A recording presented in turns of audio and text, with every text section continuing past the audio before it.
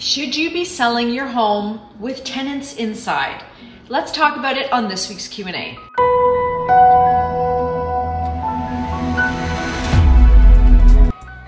Hey everybody, welcome back. Thank you so much for tuning in.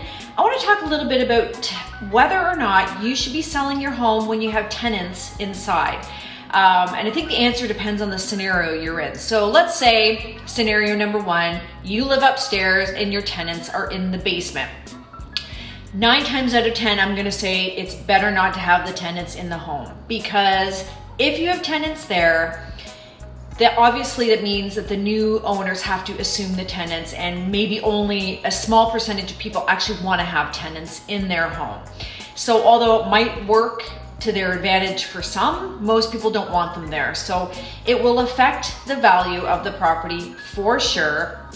And it is a bit neighborhood specific, by the way, but in most cases, people want to know that a tenant can be there, but they're not actually there.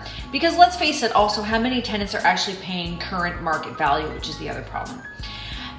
Scenario number 2 would be you've got maybe a duplex or a triplex, but it's fully tenanted. In that case, I would say, yeah, it's better to sell the property with tenants in it if it's specifically used for an investment property and it's obvious. You do run into trouble though if the property is not renovated and the tenants, again, are not paying current market value. So if that's the case, then it's not good to sell them the property with the tenants in it, because you're not going to get as much money as you would if the tenants are paying current market value, and of course if the property looks and shows really well. I'm sorry to say this, but most of the time when we try to sell a property with tenants in it, they don't take care of the home the same way you might if you're selling it. There are exceptions, obviously. So for most people, my advice is always better to not have tenants there when you're ready to sell.